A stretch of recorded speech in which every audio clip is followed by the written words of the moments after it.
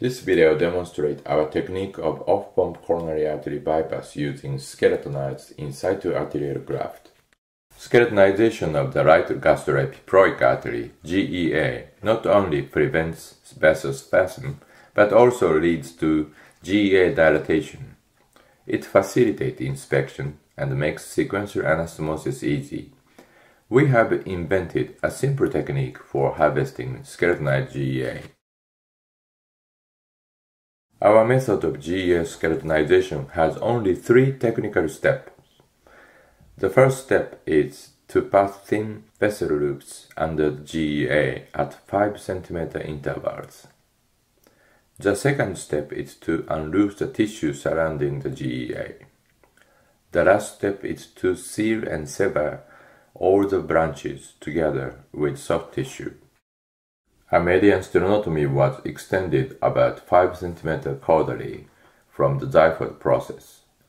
Prior to harvesting ITAs, the peritoneal cavity was opened vertically and the GEA was inspected and palpated to confirm it as a suitable conduit. A small laparotomy was extended into the diaphragm in the midline to the attachment of the liver. This extension greatly facilitates the GEA harvest as well as the OPCABG procedure.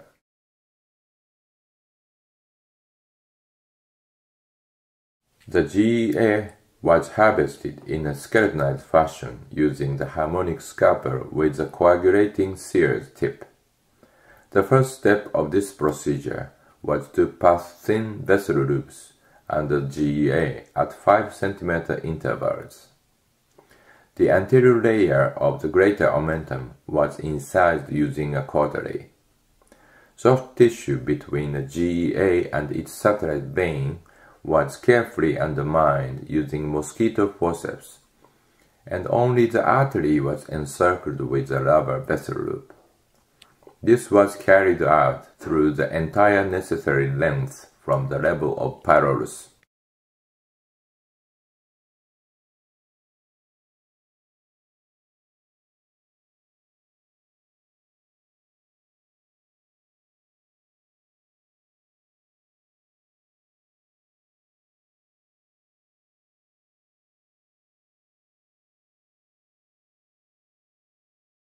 The second step was to unloose the tissue surrounding the GEA.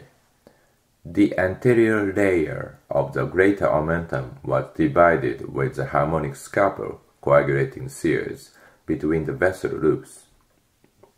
The tissue pad jaw of the shears were inserted through the soft tissue in such a way that GEA trunk was protected from the heat during the use of harmonic scalpel. With this step, GEA was exposed throughout its entire length. When we occasionally encounter omental thick with adipose tissue, we clear away fat around the GEA by stroking it gently with the activated tip of the harmonic scalpel. The GEA gives off thin-walled gastric and omental branches. The next step then was to seal and sever all the branches together with the soft tissue. By gently pulling up the vessel loop, the whole surrounding tissue were detached by coagulating shears approximately 2 mm away from the GEA. During dissection, we rarely encounter bleeding from the satellite vein or any other vessels. The whole skeletonization of the GEA took 10 minutes in this case, without injuring the arterial trunk.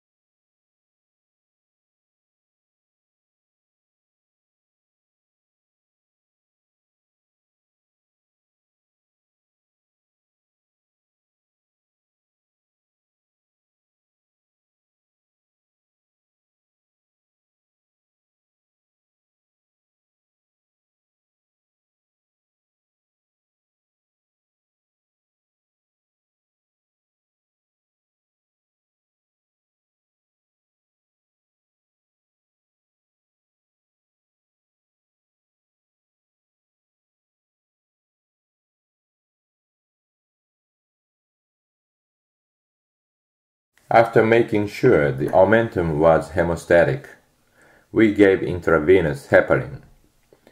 The distal end of the graft was then divided, and diluted milrinone solution was instilled in it, and hemoclip was applied.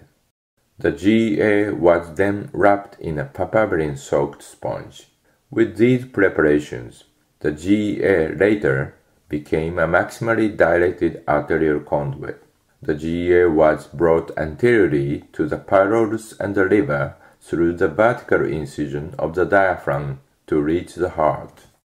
The skeletonized GEA was used for the PDA and the posterolateral branch of circumflex artery. The PDA had become totally occluded. The side-to-side anastomosis between GEA and PDA was constructed in diamond fashion. The heart was positioned vertically. A coronary shunt of 1.5 mm was inserted.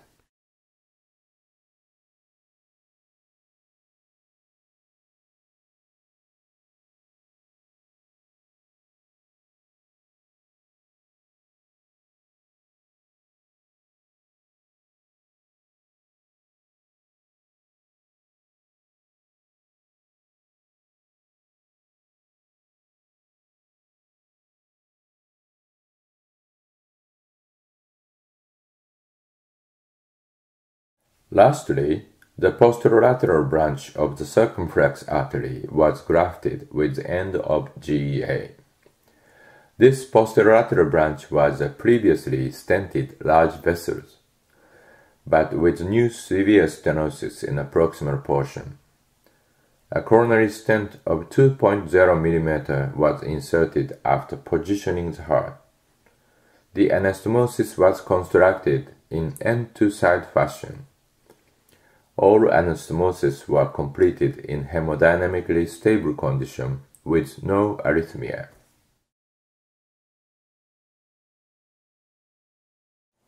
We have kept systolic blood pressure over 80 mm mercury throughout the procedure, with no inotropic agent nor pressor medications, nor epinephrine, phenylephrine, or dobutamine has never been necessary in the intraoperative management of our OPCABG procedures.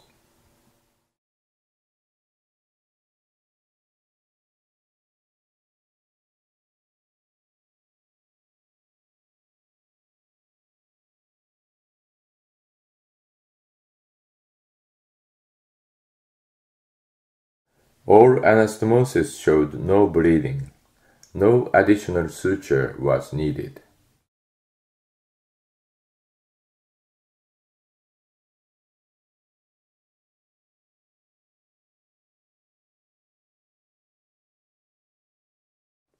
The final graft flow assessment was performed prior to chest closure. All skeletonized arterial conduits are easily assessed by the transit time flow probe. The GEA flow was excellent, demonstrating over 100 mm per minute with a nice flow curve pattern. The anterior part of the diaphragm was simply closed with vicryl suture to leave adequate entrance space for the GEA route. The peritoneum was closed with the same continuous suture.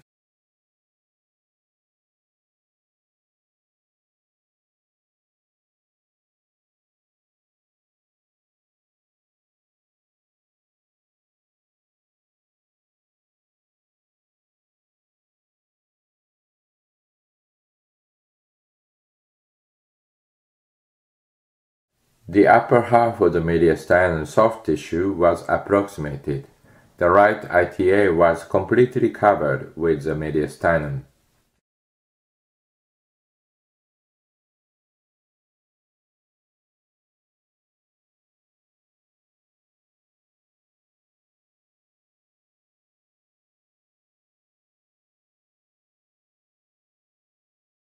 The early graft patency was confirmed using CT angiogram prior to discharge.